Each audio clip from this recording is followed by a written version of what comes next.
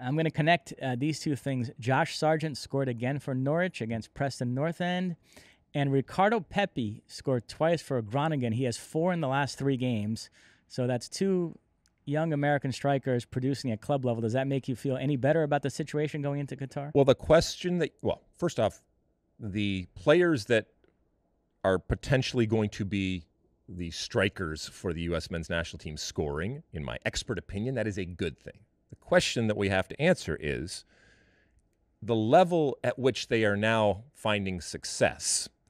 Is that because that is just where and who they are? And is that good enough for the international level against the likes of England, Wales, and Iran? And I don't know. And as you know, I'm prone to say that form is fallacy. Having said that, are they different players? Is Pepi a different player than he was? I don't think so, but he's scoring goals, and therefore he's now a better player.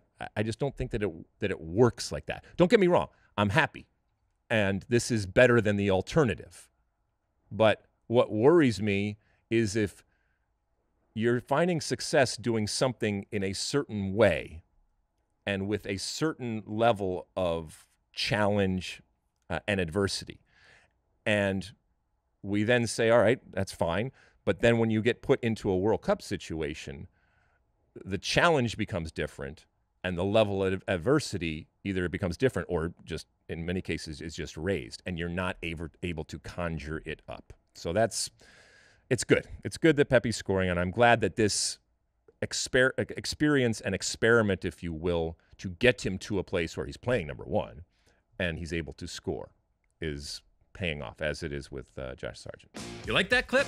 Well, my State of the Union podcast drops every week. Subscribe now on Apple Podcasts, Spotify, or wherever you get your podcasts. You like that clip? Well, my State of the Union podcast drops twice a week right here on my very own YouTube page. The only way to stay up to date is to hit that subscribe button down below. Size the day, and see you soon.